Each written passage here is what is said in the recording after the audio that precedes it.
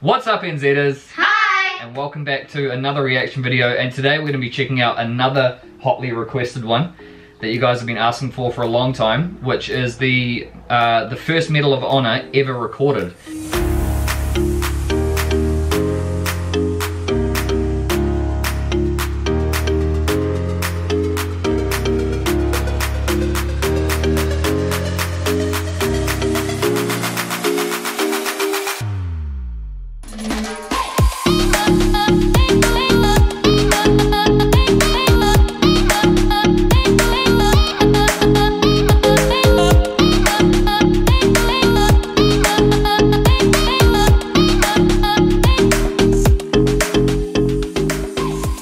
Now, if you guys didn't know, I actually already had another channel called Kiwi Kicker, and I reacted to this video probably a year and a half, maybe 2 years ago.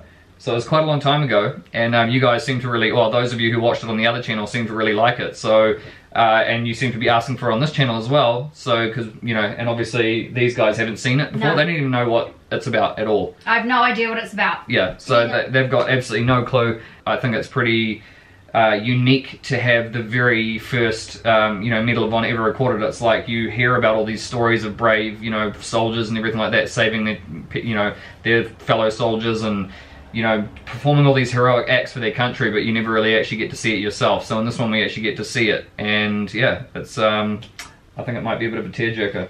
So man, it doesn't take much for me, eh? Like, I said to him, is this gonna make me cry? And he's like, yeah, it possibly could. And I'm like, oh, here we go. Yeah. Alright, so you excited to see this? Yeah, I'm pretty excited. I know. So it can be sad because, you know, these soldiers, they pay the ultimate sacrifice and they pay, you know, the price with their life.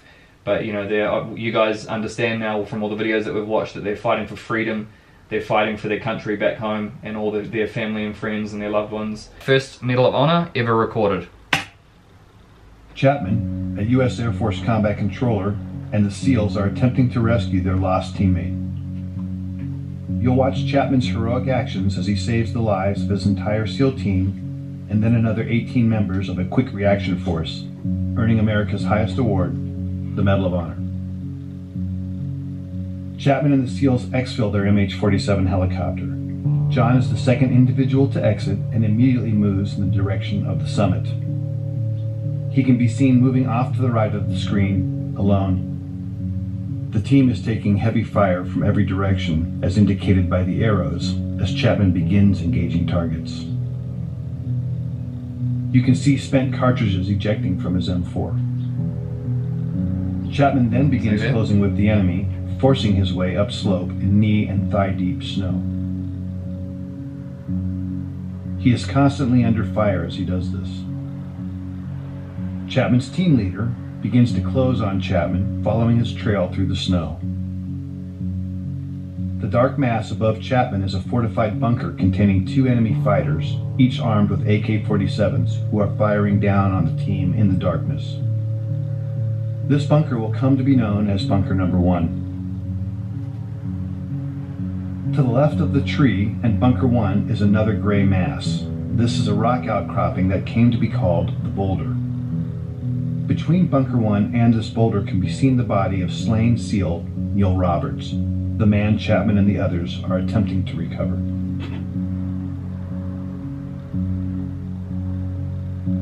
Chapman, still alone and closest to the enemy, pauses to engage targets as his team leader follows him, but never actually catches up with him.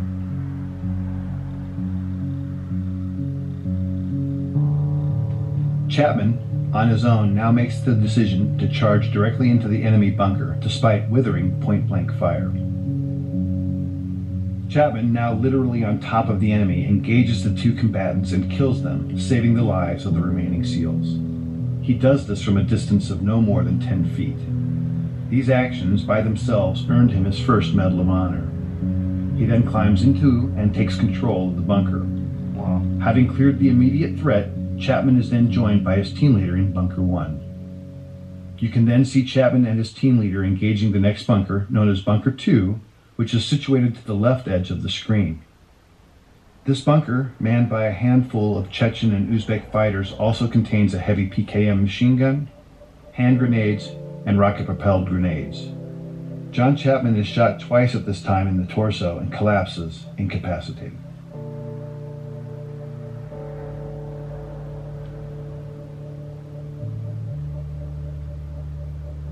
You are now looking at a new angle, and at the left of the screen can be seen the two-man fire team and team leader on top of the boulder. Just below it is Bunker 1 with the mortally wounded Chapman. One SEAL can be seen firing his modified M60 machine gun from the hip into Bunker 2 on the right side of the screen until he is struck by grenade shrapnel and tumbles 10 feet off the top of the boulder, collapsing at the feet of his team leader, thus setting off a chain of events that would lead to the SEALs abandoning Chapman on the summit. The wounded SEAL and the team leader can be seen conferring about his injuries. Moments later, the SEALs decide to retreat from the summit because their position is untenable in the face of continued massive enemy firepower. They can be seen moving toward the right side of the screen and passing the body of Neil Roberts. Unfortunately, the SEALs do not pass John Chapman, who is above them and inside Bunker 1.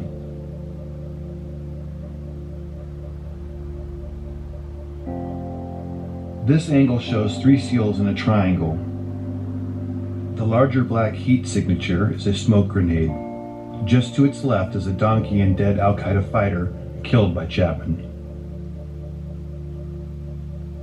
The steepness of the mountain can be seen as the SEALs begin to slide down the near sheer face. Wow.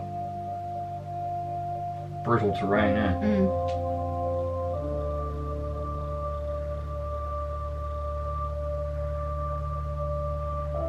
The team leader, desperate for relief and now with 2 wounded teammates, asks for uncontrolled airstrikes from an orbiting Air Force AC-130 gunship.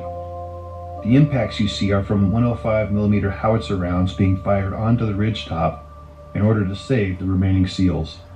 Because neither the SEALs nor gunship know Chapman is alive, he is experiencing these detonations from his position. At approximately 5:20 in the morning, Chapman recovers and begins to engage the enemy. Bunker 1 is on the right side center of the screen and Bunker 2 to the left near the screen center. It will never be known what caused his incapacitation and recovery. Of the 2 rounds that originally wounded him, at least 1 was mortal, and at this time he is experiencing severe blood loss and shock. Despite that, he begins his one-man stand against 24 enemy combatants. During this time, Chapman initiates a series of radio calls, many of which are heard by a fellow combat controller and teammate of his and Delta Force operators on a nearby summit. Despite this combat controller's replies, Chapman never acknowledges whether because of damage to his equipment or himself will never be known. This new angle and footage shows Chapman at the top, identified by the green dot under the tree at Bunker 1. The lower center of the screen shows the first enemy fighter who is about to charge Chapman in the hopes of killing the American. The timestamp at the bottom shows it is now 6:05 in the morning and fully light. He's been fighting alone now for 40+ minutes and has received more gunshot and shrapnel wounds as a result of the fierce combat. This scene shows the second of several enemy charges. In this stunning display of determination and courage, Chapman can be seen fighting hand-to-hand with the fighter. In the larger screen display can be seen additional enemy moving on to the summit. But right now, John Chapman is fighting for his life. 6 minutes later, in this new shot, Chapman can hear another helicopter approaching the summit. He is in the bottom center of the screen underneath the tree and can be seen in the magnified inset box as he begins his desperate final stand to save the lives of the 18 men on the helicopter. The red dots are enemy fighters. John begins engaging the enemy in multiple directions and is rapidly approaching the last of his ammunition. The helicopter contains a quick reaction force comprised of Rangers, pararescuemen, and another combat controller. It is now 6:13 and the helicopter is short final. The enemy is desperately trying to displace Chapman so they can put heavy weapons or rocket-propelled grenades in Bunker 1 while simultaneously engaging the helicopter. With the choice to save his life or the lives of his unknown comrades, Chapman makes the decision to climb out of the bunker and begin firing in multiple directions as can be seen in the inset.